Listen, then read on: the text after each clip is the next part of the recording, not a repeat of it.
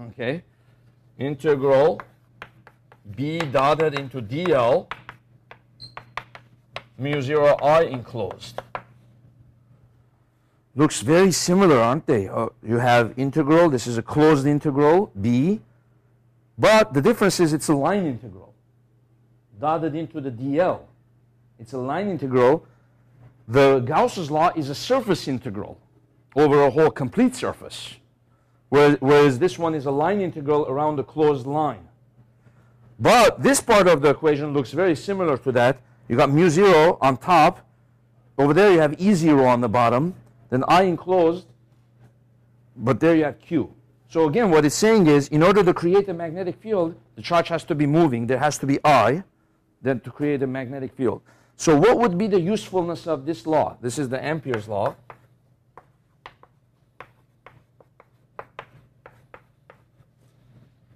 It will be useful in finding the magnetic field in certain symmetric situations, right? Which will be what? Cylindrical wire, which is kind of long. It's going to help us to find the magnetic field of that cylindrical wire, either outside of the wire or inside of the wire, just like the Gauss's law was for the cylindrical conductor. So this will allow us for cylindrical wire, and spherical is a little bit tougher. You could do it, but that one's probably a little bit tougher to do for the things. I think mainly it's the cylindrical one for this. Okay, then there's a little addition to Ampere's law, which is the last thing we'll see in this chapter. It looks like this.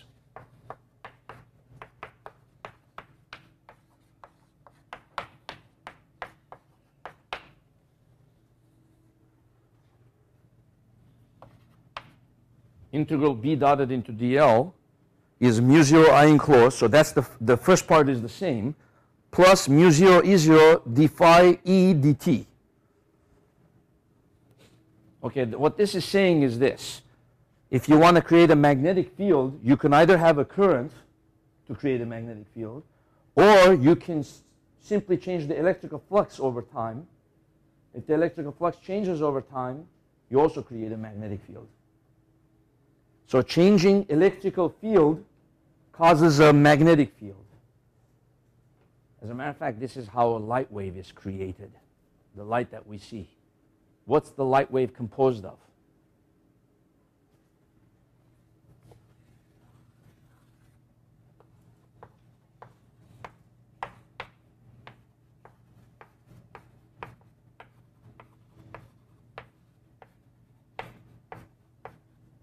Light wave is composed of an electric field that's fluctuating up and down as a sine wave.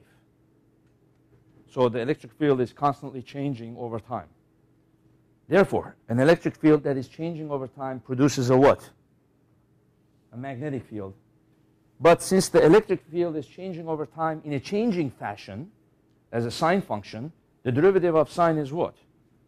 Cosine. So when you take the derivative of sine, you get cosine. That means the magnetic field will also be changing, okay, as a cosine wave. And a changing magnetic field creates what?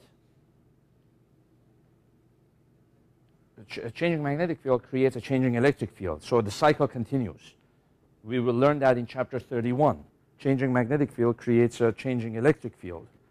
So they enhance each other, kind of. The magnetic field looks like this.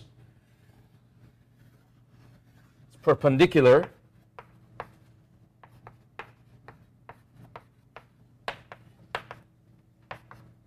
And this is known as the topic of electromagnetic waves. It's covered in chapter 34 of your book, which we don't cover this semester. They go more in depth into that, and they talk about the nature of EM waves. They put together everything we've learned. And this is known as Maxwell's four equations of electromagnetism. Maxwell was the first one to take a back step and take a look at the big picture of electricity and magnetism, and he saw the connections. He made the connections, like that museum analogy I gave. He made the connections, and he said, oh, okay, changing electric field, producing magnetic field, changing magnetic field, producing electric field.